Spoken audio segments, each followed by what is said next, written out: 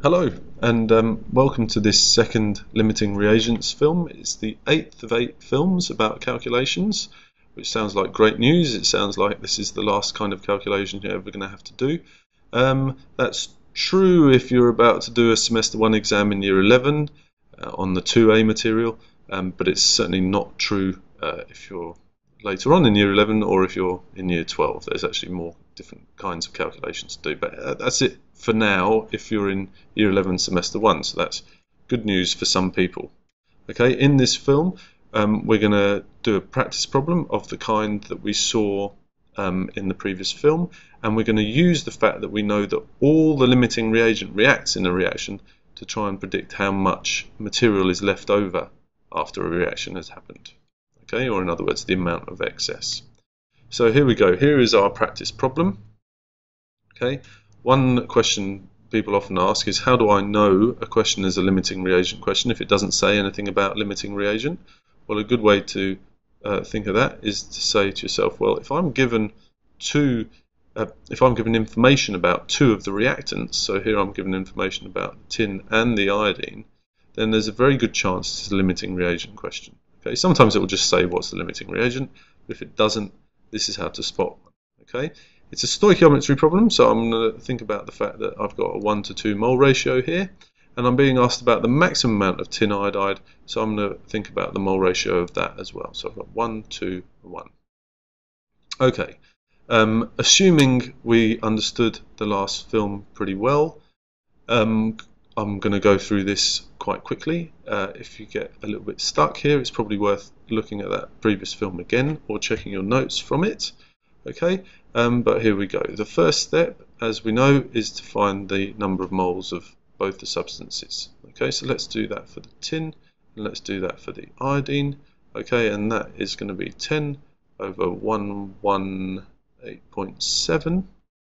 Okay, and that is going to be 40 over 2 times 126.9, and if I remember rightly, those two numbers are 0.0842 and don't remember that one, 0.158.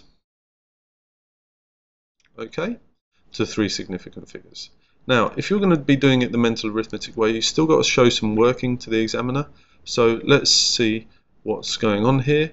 The ratio is 1 to 2, so for every 1 mole of tin I need 2 iodines. So if I've got this much tin, this needs how much iodine to react with it? Well, twice that amount, so 2 times 0.0842, and that equals around about 0.168. Okay, but we've only got 0.158, so that's less than 0.168. So therefore, the iodine is the limiting reagent. Okay. If we're doing it the ratios method, remember we saw that one in the last film. Okay, let's see what we've got in reality. We've got 0.0842 moles of tin and 0.158 of iodine. Okay, this is actually exactly the same maths as you're doing in your head, but it's a different way of setting it out. Okay, this equals, what did it equal? Oh, where have I put it? Oh yeah, there, 0.53.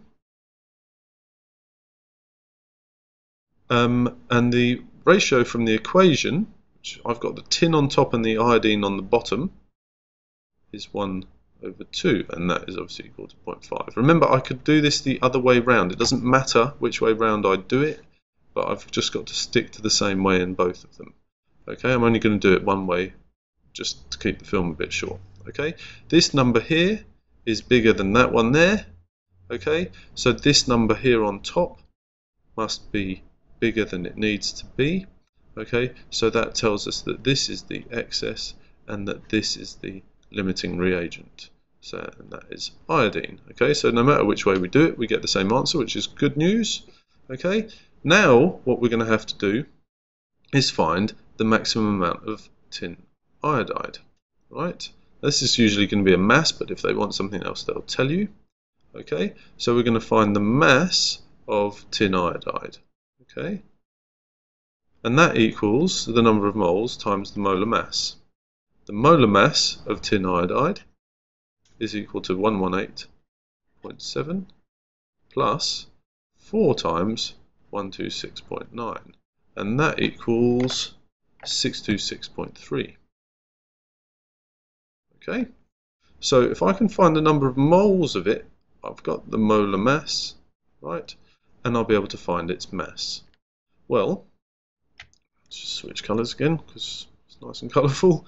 The number of moles of tin iodide, we're going to have to relate that to our limiting reagent. It doesn't matter about the excess because there's more than enough of it. There's going to be some left over. Okay, so the number of moles of tin iodide is going to be related to our number of moles of iodine. Is that true the way I've written it? Well, no, because the number of moles of tin iodide is 1, whereas the number of moles of iodine is 2. So the number of moles of tin iodide is actually half the number of moles of iodine. Okay, that's what this statement says. All right, and that equals a half times 0.158, which equals 0.079. Okay, so therefore the mass, just changed, oops, what's happened there? Oh, odd. The mass of tin iodide, that is equal to 0.079 multiplied by 626.3, and that equals 49.5 grams. Okay, so that's how we found the amount of product based on a limiting reagent. Now the next part of the problem, as I said, is to find out how much excess material there is left over. Okay, I'm actually going to need these two numbers here in the next part of the calculation. Alright, but I've actually got to rub all this out, sadly, so here we go, here's the next stage. Just to remind ourselves, we had 0.0842 moles of that and 0.158, was it? 0.158 moles of that, and we decided that this was the limiting reagent. Okay?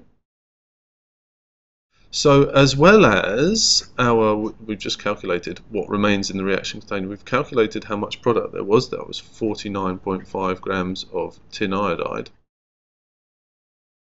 There's also going to be some of this left over. How much is going to be left over?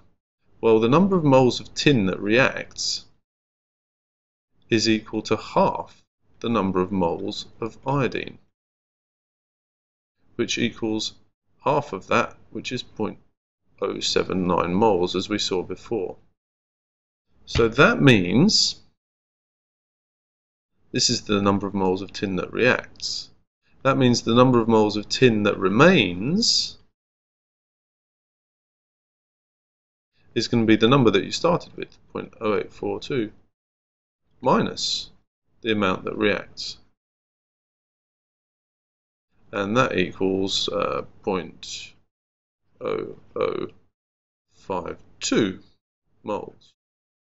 Okay, and if we're just going to be consistent and stick with masses, then we can find the mass of tin, and we can say that that is the number of moles times its molar mass, which equals 0.0052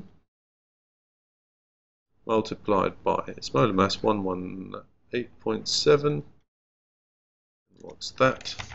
0.0052.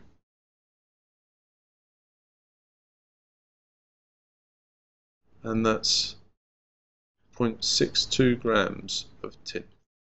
So in the container, by the time the reaction is finished, we've actually got the product, we've got some leftover tin because that was our excess reagent, and we've got no iodine left because that all got used up because it was the limiting reagent.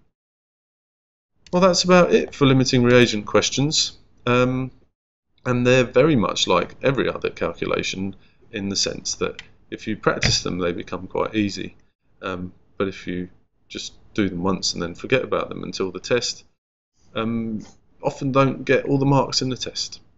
Main thing is with them, get a bit of practice, make sure you understand your notes so that you can revise them well, and if you're still having a bit of difficulty, then please come and get some help with them.